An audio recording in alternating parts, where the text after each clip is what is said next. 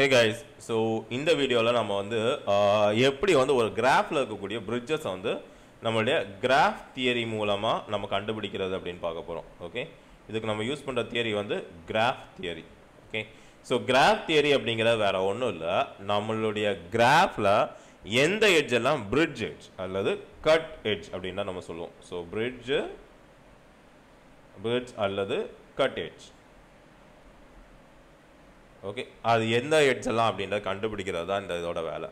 So இந்த bridge அல்லது cut எட்ஜ்னா வேற ஒன்றும் கிடையாது, எந்த பிரிட்ஜை நீங்கள் ரிமூவ் பண்ணும்போது உங்கள் கிராஃபில் இருக்கக்கூடிய number of connected components increase ஆகுதோ அதுதான் உங்களுக்கு வந்து ஒரு பிரிட்ஜ் அப்படின்னு சொல்லுவோம். ஃபார் எக்ஸாம்பிள் இந்த மாதிரி கிராஃப் எடுத்துக்கோங்க, ஏ B and C and D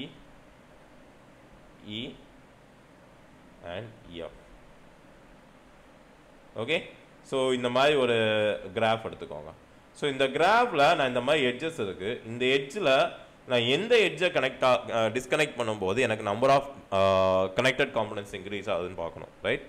so connected காம்பனன்ட்ஸாக என்னன்றது போன வீடியோவில் நம்ம பார்த்துருக்கோம். கனெக்டட் காம்பனன்ட்ஸாக வேற ஒன்றும் இல்லை, உங்களுக்கு வந்து ஒரே கிராஃபில் ஒரு குரூப் ஆஃப் கனெக்ஷன்ஸ் இருக்கும். ஓகே, ஃபார் எக்ஸாம்பிள் இப்போ வந்து இப்போ என்ன சொல்கிறது, இதை நான் எடுத்தேன் அப்படின்னா இங்கே பாருங்கள், இது ஒரு செட் ஆஃப் கனெக்ஷன், இது ஒரு set of connection, right? So இப்போ நம்மளுடைய கிராஃபில் பார்த்தீங்க அப்படின்னா இதுதான் வந்து கனெக்டட் எட்ஜ், சாரி இதுதான் வந்து பிரிட்ஜு. இந்த பிரிட்ஜை நீங்கள் எடுத்துட்டீங்க அப்படின்னா இந்த செக்ஷன், இந்த செட் ஆஃப் கனெக்ஷனுக்கும் இந்த செட் ஆஃப் கனெக்ஷனுக்கும் ஒரு டிஸ்கனெக்ட் வந்துடும். ஸோ இது ரெண்டுமே கனெக்டட் காம்பனன்ட்ஸ் ஆகிடும். நார்மலாக ஒரு கிராஃபில் எடுத்துக்கிட்டிங்கன்னா கனெக்டட் காம்பனன்ட்ஸோட கவுண்ட் வந்து 1.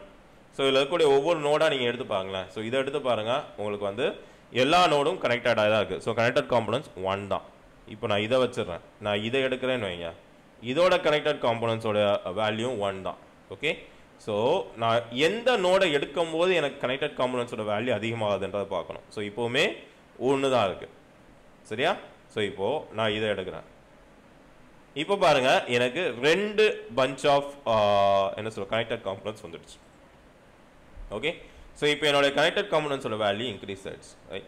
இப்படி எந்த எட்ஜெல்லாம் நான் எடுக்கும்போது என்னுடைய கனெக்டட் காம்பனன்ட்ஸோடைய கவுண்ட் ரைஸ் ஆகுதோ அதெல்லாம் பிரிட்ஜ் அப்படின்னு சொல்லுவோம். ஓகே, ஸோ இப்போ நம்ம என்ன பண்ண போகிறோம் அப்படின்னா இந்த பிரிட்ஜை எப்படி நம்ம ப்ரோக்ராமேட்டிக்காக கண்டுபிடிக்கிறது அப்படிங்கிறத நம்ம பார்க்க போகிறோம், சரியா? ஸோ இதுக்காக நம்ம வந்து ஒரு 2-3 பிரிட்ஜ் இருக்க மாதிரி ஒரு கிராஃப் நம்ம எடுத்துக்கலாம். ஸோ தட் நமக்கு கொஞ்சம் ஈஸியாக இருக்கும். ஓகே, அண்டர்ஸ்டாண்ட் பண்ணிக்கலாம். ஓகே, ஒரு 2 பிரிட்ஜ் இருக்க மாதிரி எடுத்துக்கலாமா? ஸோ இந்த மாதிரி நான் ஒரு கிராஃப் எடுத்துக்கிறேன், இதை நான் ரிமூவ் பண்ணிக்கிறேன். ஓகே, ஸோ ஒரு கிராஃப் இந்த மாதிரி எடுத்துக்கலாம், ஏ B okay C D E and F and this is G. Okay, H I J. Okay, K L M N O. Okay, so இதை வந்து இந்த மாதிரி நம்ம வந்து கனெக்ட் பண்ணி விட்டுக்கலாம். ஓகே, ABCDED ஓகே FG இதையும் இங்கே எப்படி கனெக்ட் பண்ணி விட்டுக்கலாம். ஸோ இப்போ சிலேருந்து ஹெச்சுக்கு 1, HIJ IKL கேலேருந்து எம்முக்கு. ஓகே, ஸோ இதுதான் நம்மளுடைய கிராஃப்னு வச்சுக்கோங்களேன். இந்த கிராஃபில் எந்த எட்ஜெல்லாம் நமக்கு வந்து கனெக்டட் எட்ஜ் அப்படின்றத நம்ம கண்டுபிடிக்கணும். ஓகே, ஸோ பார்க்குறதுக்கு இந்த கிராஃப் கொஞ்சம் ஃபன்னியாக இருக்குது, அவசரமாக வரைஞ்சதுனால வேணால் நம்ம இதை கொஞ்சம் நீட்டாக வரைஞ்சி பார்க்கலாமா? நான் கொஞ்சம் நீட்டாக சின்னதாக வரைகிறேன் இதை. ஓகே, ஸோ ஏன் அப்படின்னா நம்ம இந்த கிராஃபில் வந்து நம்ம ஒவ்வொரு நோடோடைய ஸ்டார்ட் பாயிண்ட்டையும் அண்ட் அந்த நோடோடைய லோ பாயிண்ட்டையும் நம்ம கண்டுபிடிக்கணும். ஸோ இது வந்து நான் இப்படி எடுத்துக்கிறேன், ஏலேருந்து பி கொடுக்குறோம், பிலேருந்து சி கொடுக்குறோம். Okay, So C to D, D to E, E to F, and D to G. Okay, C to H, I, J, K, L, M, N, and O. Okay, இந்த ஒன்னோட நம்ம வந்து ஒரு எட்ஜ் வச்சு connect பண்ணிக்கலாமா? So கிராஃபை கொஞ்சம் நீட்டாக வரைஞ்சிக்கலாம் அப்படின்றக்காக தான் நம்ம வரைஞ்ச கிராஃபை திரும்ப மறுபடியும் வரைஞ்சிருக்கோம். ஓகே, இதை வேணால் அழிச்சிக்கலாம். Okay, F, C, H, I, J, K, I, L, K, M, N, O. சரியா? ஸோ இப்போ நாம் என்ன பண்ண போகிறோம் அப்படின்னா, இந்த கிராஃபில் இருக்கக்கூடிய நோட்ஸ் எல்லாம் வந்து நாம் வந்து எதெல்லாம் எந்த எட்ஜெல்லாம் இதில் வந்து இப்போது பிரிட்ஜ் அப்படின்ற கண்டுபிடிக்க போகிறோம். ஸோ நமக்கு பார்த்த உடனே தெரியும், இந்த கிராஃபை வந்து நீங்கள் இந்த மாதிரி விஷுவலாக ரெப்ரசென்ட் பண்ணியிருந்தீங்கன்னா உங்களுக்கு பார்த்த உடனே தெரியும், ஓகே இது வந்து ஒரு எட்ஜு, இது வந்து ஒரு பிரிட்ஜ் அப்படின்னு சொல்லிட்டு. இப்போ ஏன் அப்படின்னா, இந்த இதில் நான் எதையாவது ஒன்று ரிமூவ் பண்ணனா, ஓகே இப்போ நான் இந்த எட்ஜை ரிமூவ் பண்ணா அப்படின்னா எனக்கு பாருங்க இது ஒரு தனி கனெக்டட் காம்பனண்ட்டாக வந்துடுச்சு. இதை நான் ரிமூவ் பண்ணுறேன் அப்படின்னாலும் எனக்கு ஒரு தனி கனெக்டட் காம்பனண்ட்டாக வந்துடுச்சு. ரைட்? ஸோ இதை எப்படி நம்ம வந்து ஒரு லாஜிக்கலாக கண்டுபிடிக்கிறது? ஸோ இதை கண்டுபிடிக்கிறது கண்டிப்பாக ஒரு மெத்தட் இருக்கணும் இல்லையா? ஸோ அது என்ன அப்படிங்கிறத தான் நாம் வந்து இப்போ கண்டுபிடிக்க போகிறோம். ஓகே, ஸோ இதை நீங்கள் வந்து எந்த பாயிண்ட்லேருந்துலாம் ஸ்டார்ட் பண்ணலாம். ஸோ நான் என்ன பண்ணுறேன் அப்படின்னா, இந்த பாயிண்ட்லேருந்து ஸ்டார்ட் பண்ணேன்னு வச்சுக்கோங்க. ஸோ லெட் அஸ் சே நான் என்னுடைய கிராஃபில் வந்து டிஎஃப்எஸ் எந்த இது பண்ணாலும் இந்த வந்து நீங்கள் கிராஃப் தியரிக்கும் டிஎஃப்எஸ் தான் யூஸ் பண்ணீங்க. ஸோ நான் இங்கேருந்து டிஎஃப்எஸ் ஆரம்பிக்கிறேன். ஸோ என்னுடைய ஸ்டார்ட் டைம் வந்து இங்கேருந்து ஆரம்பிக்கும். ஸ்டார்ட் டைம் இங்கேருந்து நான் பண்ணுறேன். ஸோ அதுக்கு அடுத்து என்னால் சிக்கு போக முடியும், அல்லது எஃப்க்கு போக முடியும், அல்லது ஈக்கு போக முடியும். லெட் அஸ் சே நான் வந்து எஃப்க்கு வரேன். எஃப்க்கு வந்தோடனே 2, எஃப்லேருந்து என்னால் பிக்கு போக முடியும் அல்லது ஜிக்கு போக முடியும். ஸோ நான் ஜிக்கு வரேன் 3, ஜிலேருந்து சிக்கு வரேன் 4, 4லேருந்து சிலேருந்து பிக்கு வரேன் 5. ஓகே, 5 இங்கேருந்து நான் 6க்கு வரேன். ஓகே, 6க்கு வந்ததுக்கப்புறம் என்னால் எங்கேயும் போக முடியாது. ஓகே, ஏன்னா 6உடைய நெய்பரிங் ரெண்டையுமே நாம் விசிட் பண்ணிட்டோம். ஸோ இப்போ நான் என்ன பண்ணுறேன் அப்படின்னா, இதோடைய பேரண்ட் எதுன்னு நான் பார்க்குறேன். 6உடைய பேரண்ட், இந்த ஏயோடைய பேரண்ட் பார்த்தீங்கன்னா பி நம்மளுடைய இதுபடி. ரைட்டா? ஸோ இதோட பேரண்ட்டை விட்டுட்டு இதோட நெய்பரிங் நோட்ஸில் எந்த நோடுக்கு ஸ்டார்ட் டைம் இருக்கிறதுலே கம்மியாக இருக்குது அப்படின்னு நான் பார்க்குறேன். ஓகே, ஸோ இப்போ பார்த்தீங்கன்னா பி பேரண்ட், அதனால் விட்டுட்டேன். ஏயோடைய நெக்ஸ்ட் நெய்பர் என்ன? சி. அப்போது சியோடைய ஸ்டார்ட் டைம் தான் இந்த நோடோடைய லோ டைம். ஓகே, இப்போ நான் என்ன பண்ணுறேன், அப்படியே பேக் ட்ராக் பண்ணி இங்கே வரேன். இது முடிஞ்சது, அதனால் நான் இங்கேருந்து அப்படியே பேக் ட்ராக் பண்ணுறேன். ஸோ இப்போ 5ல் வந்து என்னால் என்ன பண்ண முடியும், இங்கே வந்து நான் எங்கே போகலாம், சாரி இங்கே 6. ரைட், அடுத்து இங்கே என்ன வரும் 7 என்னுடைய ஸ்டார்ட் டைம். இங்கே வந்து அவ்வளோதான், இதுக்கு மேலே என்னால் எங்கேயும் போக முடியாது. ஸோ என்னுடைய பேரண்ட்டை விட்டுட்டு என்னுடைய நெய்பர்ஸில் எந்த நோடுக்கு இருக்கிறதுலே லோயஸ்ட் ஸ்டார்ட் டைம்னு பார்க்குறேன். ஸோ ஆப்வியஸாக டிக்கு. ரைட்? ஸோ டியோடைய ஸ்டார்ட் டைம் நான் எடுத்துக்கிறேன். இதுதான் என்னுடைய இ நோடோடைய லோ டைம். ஓகே, நாம் வந்து சாதாரணமாக என்ன பண்ணுவோம் அப்படின்னா, ஸ்டார்ட் டைம் கண்டுபிடிப்போம், என் டைம் கண்டுபிடிப்போம். ரைட்? ஸோ இப்போ நாம் என்ன பண்ணுறோம் அப்படின்னா, லோ டைம் கண்டுபிடிக்கணும். ஏன் லோ டைம் கண்டுபிடிக்கணும் அப்படின்னா, லோ டைம் எப்போல்லாம் நம்மளுடைய என்ன சொல்கிறது, ஆக்சுவல் நோடோடைய ஸ்டார்ட் டைமை விட இந்த நோடோடைய டைம் வந்து எப்போல்லாம் அதிகமாகுதோ அப்போல்லாம் அங்கே ஒரு பிரிட்ஜ் இருக்குன்னு நீங்கள் பார்த்துக்கலாம். ஓகே, ஸோ இப்போது மறுபடியும் நான் இங்கே வரேன். ரைட்டா? ஸோ என்னுடைய பேரண்ட் எது அப்படின்னு நான் பார்க்குறேன்.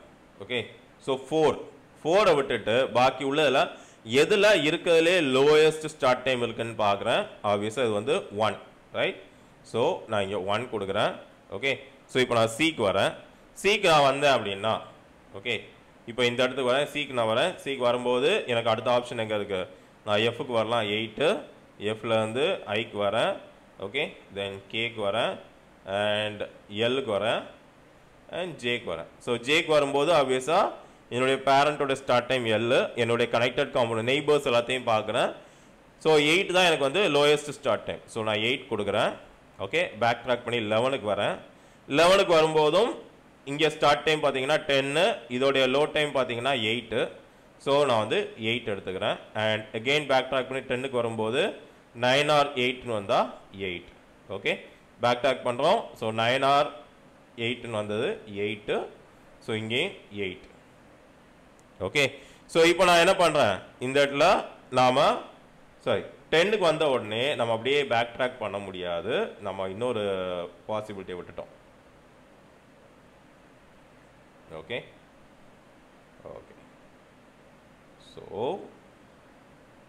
இந்த இடத்துல 8 இருக்கு 9 10 10க்கு வரேன் ஸோ ஓகே இப்போ 10க்கு வந்த உடனே அடுத்த என்னால் என்ன பண்ண முடியும் இங்கே வர முடியும் ஸோ இந்த இடத்துல 13 ஓகே 13லேருந்து 14 and 15 ஸோ 15 வந்ததுக்கப்புறம் எனக்கு ஸ்டாப் ஆகிடும் ரைட் ஸோ 13 ஆகுது ஓகே ஏன்னா 13 and 14 ஸ்டார்ட் டைம் பார்த்தீங்கன்னா இருக்கிறதுல கம்மி 13 எடுத்துக்கிறேன் அண்ட் பேக் ட்ராக் பண்ணி இங்கே வரேன் 13 ரைட்டா ஸோ இதுக்கும் 13 ஸோ இப்போ நான் பேக் ட்ராக் பண்ணி 10க்கு வரேன் 10க்கு பார்த்தீங்கன்னா 13ஆ 8ஆ நீங்கள் பார்க்குறீங்க ஸோ 8 அண்ட் அதே மாதிரி இங்கே 9ஆ 8ஆன்னு பார்க்குறீங்க 8 அண்ட் 8ஆ 8ஆன்னு பார்க்குறீங்க ஸோ 8 ஓகே ஸோ இப்போ இந்த இடத்துக்கு வரேன் இங்கே பார்த்தீங்கன்னா என்னுடைய ஸ்டார்ட் டைம் பாருங்கள் 1 4 8 இந்த இதில் எது வரும் ஆப்வியஸாக எனக்கு 1 தான் வரும் ரைட் ஸோ இந்த மாதிரி நீங்கள் வந்து ஒவ்வொரு தடவையும் நீங்கள் வந்து ட்ராவல்ஸ் பண்ணிக்கிட்டே வரணும் கடைசி நோட் நீங்கள் ரீச் பண்ணுற வரைக்கும்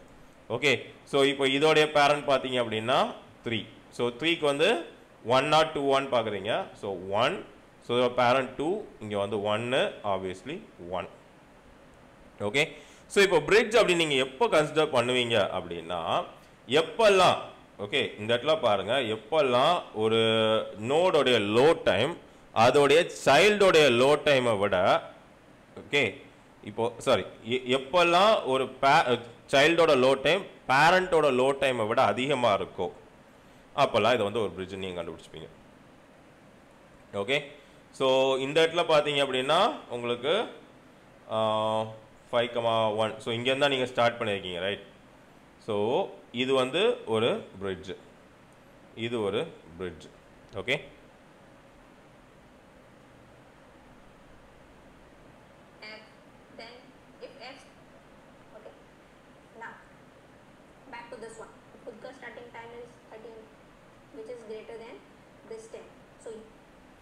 ஸோ எப்போல்லாம் நம்மளுடைய starting time சைல்டோட starting time பேரண்டோட starting டைமை விட அதிகமாக இருக்கோ அப்போல்லாம் நம்ம வந்து ஒரு பிரிட்ஜ்ன்றதை கன்சிடர் பண்ணிக்கிறோம் ஸோ இங்கே பாருங்கள் இப்போ 13 அப்படின்னு நீங்கள் எடுத்துக்கிட்டீங்க அப்படின்னா இது வந்து இந்த சைல்டுடைய low time right பேரண்டோடைய starting time பாருங்கள் 10 ஓகே ஸோ எங்கெல்லாம் இந்த இது வயலேட் ஆகுதோ ஸோ இப்போ பாருங்கள் பேரண்டோடைய ஸ்டார்டிங் டைம் பாருங்கள் 1 ரைட் சைல்டோட ஸ்டார்டிங் டைம் பாருங்கள் 8 ரைட் பேரண்டோடைய ஸ்டார்டிங் டைம் சைல்டோடைய ஸ்டார்டிங் டைமை விட கம்மியாக இருக்கும் ரைட்டா ஸோ இந்த மாதிரி சிச்சுவேஷன்ஸ் வர இடத்துல எல்லாமே உங்களுக்கு வந்து என்ன ஆகும் ஒரு பிரிட்ஜ் வந்து கிரியேட் ஆகும் ஓகே ஸோ இப்போ இதைத்தான் நாம் வந்து ஒரு லாஜிக்காக எப்படி இம்ப்ளிமெண்ட் பண்ணுறது அப்படின்றத பார்க்க போகிறோம் ரைட்டா ஸோ இதே செட் ஆஃப் நோட்ஸுக்கு வந்து நாம் வந்து கோட் எழுதலாம் ஓகே ஸோ நான் என்ன பண்ணுறேன் அப்படின்னா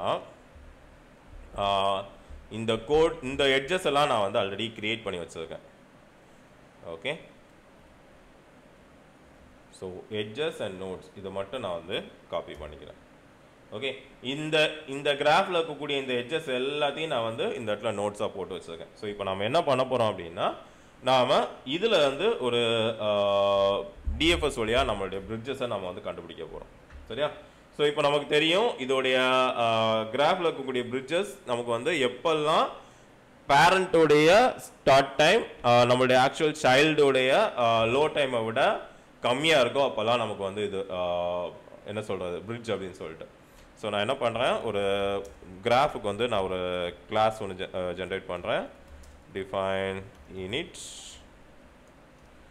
shelf okay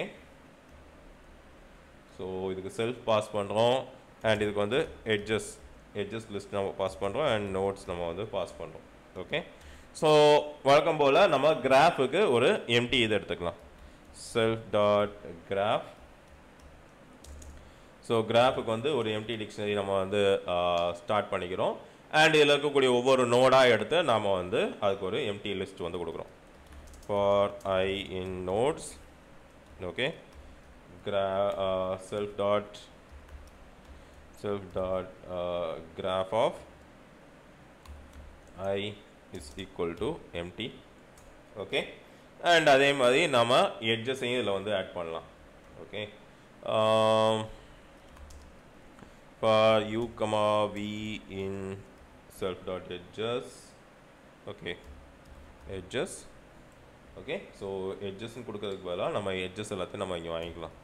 Self dot nodes equal to nodes, okay, self dot edges equal to edges, okay, for nodes இங்க கொடுக்கிறதுக்கு பதிலாக self dot, okay, ஏன்னா நாம வந்து உள்ள என்ன சொல்றது ஆக்சுவல் ஃபங்க்ஷனுக்கு உள்ள இன்னொரு ஃபங்க்ஷன் எழுதியிருக்கோம். ஓகே, ஸோ இந்த நோட்ஸ் எல்லாம் ஒவ்வொரு தடவை நம்ம ஃபங்க்ஷன் எழுதும்போது கால் பண்ண போகிறது கிடையாது. அதாவது ஒவ்வொரு தடவை ஃபங்க்ஷன் எழுதும் போதும் நாம் வந்து இந்த நோட்ஸை வந்து ரிசீவ் பண்ண போகிறது கிடையாது. ஜஸ்ட் ஒரு தடவை வாங்கிட்டு அந்த என்டையர் ஆப்ஜெக்ட்டுக்கும் அந்த நோட்ஸ் வந்து நம்ம கொடுத்துக்கிறோம். Right, so self dot edges, okay, self dot graph of u dot append v, okay, thatல வந்து u graph of v, okay. so இப்போ நம்மளுடைய edges வச்சு நம்ம graph உடைய adjacency list வந்து create பண்ணிட்டோம். define print graph self, okay, print self dot graph, okay. இப்போ நான் என்ன பண்றேன் அப்படின்னா ஒரு கிராஃபை மட்டும் நான் வந்து இனிஷியேட் பண்ணிக்கிறேன். g equal to graph g dot print graph, okay. கிராஃபுக்கு வந்து நம்ம ரெண்டு விஷயம் பாஸ் பண்ணணும், ஒன்று எட்ஜ் இன்னொன்று notes. And edges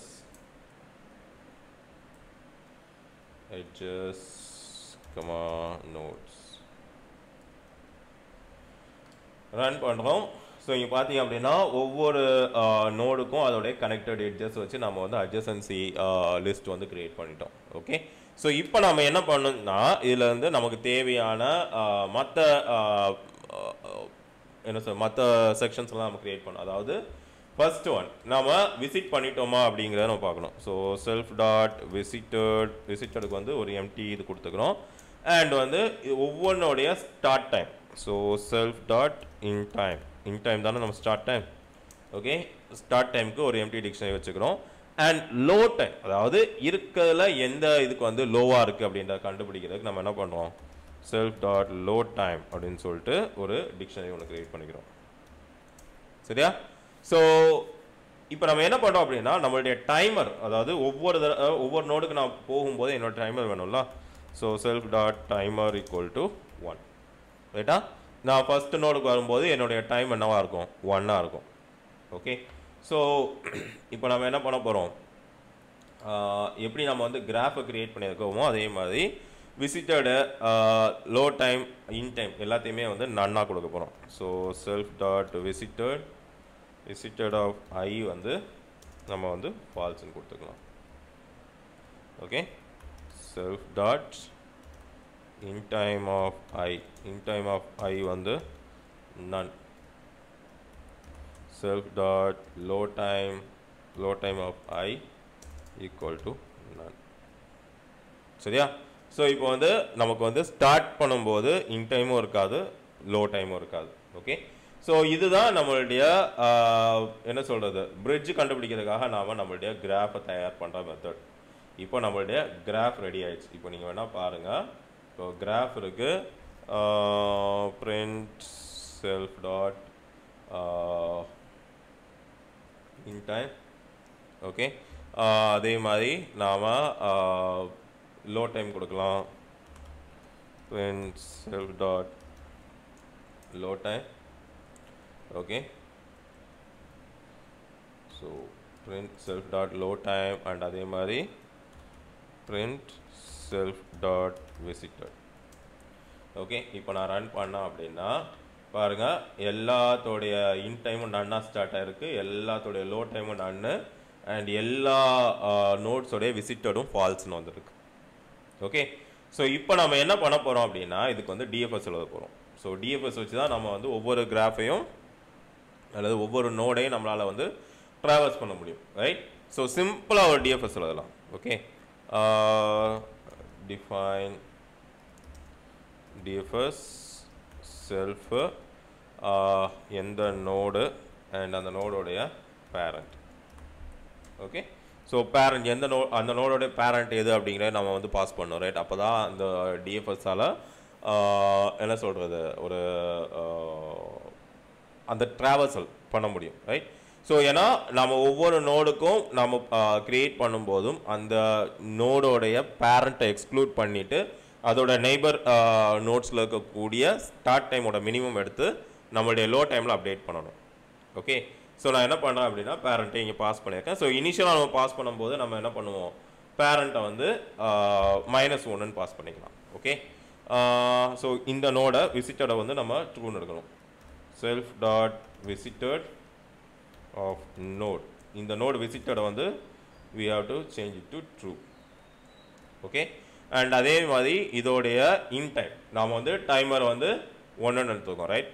first note, அதனால் நம்ம என்ன பண்ணுறோம், அதோடைய இன் டைமை லோ டைமையும் சேமாக வைக்கிறோம்.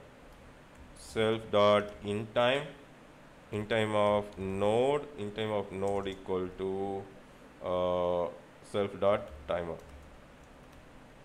ஓகே, அதே மாதிரி self dot low time of note equal to self dot timer. Okay, so timer வச்சுட்டு நம்ம டைமரை 1 இன்க்ரிமெண்ட் பண்ணலாம். So self dot timer plus equal to 1, ஏன்னா அடுத்த நோடுக்கு போகிறோம் அப்படின்னா டைமர் வேல்யூ 1 இன்க்ரீஸ் ஆகும், ரைட்? ஸோ இப்போ நான் என்ன பண்ணுறேன் அப்படின்னா நம்மளுடைய அட்ஜசன்சி லிஸ்ட்டுக்கு போயிட்டு ஒவ்வொரு நோடுக்கும் இருக்கக்கூடிய சைல்டு நோட்ஸ் எல்லாம் நம்ம பார்க்குறோம். For child in self dot graph of node. Okay, so இப்போ என்ன ஆகும், என்னுடைய கிராஃபில் இருக்கக்கூடிய நோடு இப்போ நான் ஏ அப்படின்னு கொடுக்குறேன் அப்படின்னா ஏயோடைய சைல்டு நோடு எல்லாம் போய் செக் பண்ணும். ஓகே, சைல்டு நோடை விசிட் பண்ணிட்டோமா இல்லையா அப்படின்றத நம்ம பார்க்குறோம். If not self dot visited of child, இதை வந்து விசிட் பண்ணிட்டோமா இல்லையான்னு பார்க்குறோம். விசிட் பண்ணலை அப்படின்னா நம்ம இதுக்கு டிஎஃப்எஸ் ரன் பண்ணுறோம். ஸோ செல்ஃப் டாட் டிஎஃப்எஸ்க்கு வந்து ஃபர்ஸ்ட் டைம் நம்ம நோடில் ரன் பண்ணோம், இந்த தடவை என்ன பண்ணுறோம், நம்ம சைல்டில் ரன் பண்ணுறோம்.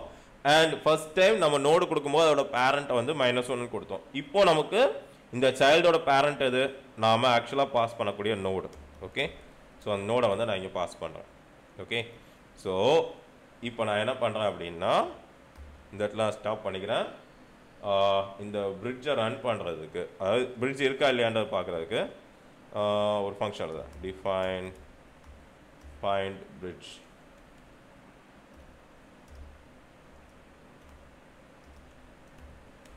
Find bridge of self.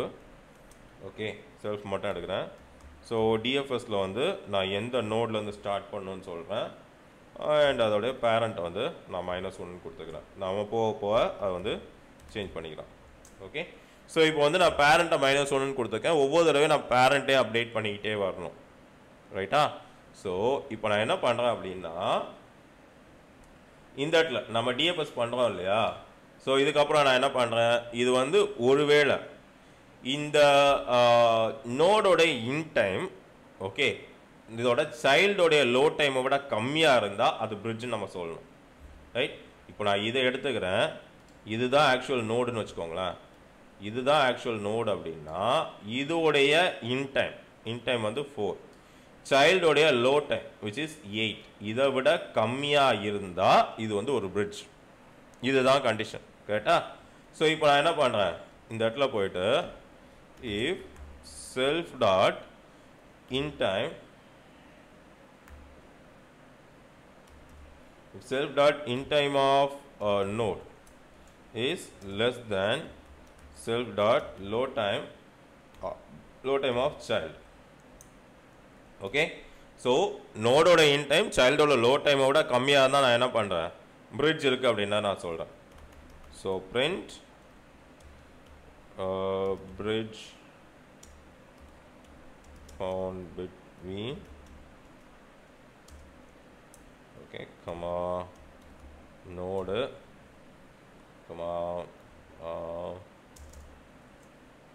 comma child okay எந்த ரெண்டு எட்ஜ் கடையில இது வந்து இருக்கு அப்படின்னா நான் சொல்றேன் சொல்லிட்டு ஒருவேளை இது இல்ல இந்த கண்டிஷன் ட்ரூவா இல்ல அப்படின்னா நான் என்ன பண்றேன்னா அந்த பர்టిక్యులர் நோடோட லோ டைம் நான் வந்து அப்டேட் பண்றேன் ஓகே இல்ல அப்படின்னா self dot load time of node okay is equal to minimum எதோட மினிமம் அந்த நோடோட லோ டைம் அல்லது சைல்டோட லோ டைம் இந்த ரெண்டுல எது மினிமம்னு பார்க்குறோம் self dot load time of node comma self dot load time of child okay இங்க நம்ம பண்றது தான் ஓகே நான் இந்த இடத்துக்கு வரேன் இந்த இடத்துக்கு வந்த உடனே எனக்கு இதுல என்ன சொல்றது இதோட லோ டைம் கம்மியா இதோட சைல்டோட லோ டைம் கம்மியான்னு நான் பார்க்குறேன் ரெண்டுல எது கம்மியோ நாம வந்து அதை அப்டேட் பண்ணிக்கிறோம் ஸோ இங்கே நம்ம என்ன பண்ணியிருக்கோம் ஸ்டார்ட் பண்ணும்போதே லோ டைமே இதையும் ஒன் தான் ஸ்டார்ட் பண்ணியிருக்கோம் ஸோ ஆப்வியஸாக இதில் நல் வழி இருக்கிறதுக்கு சான்ஸ் கிடையாது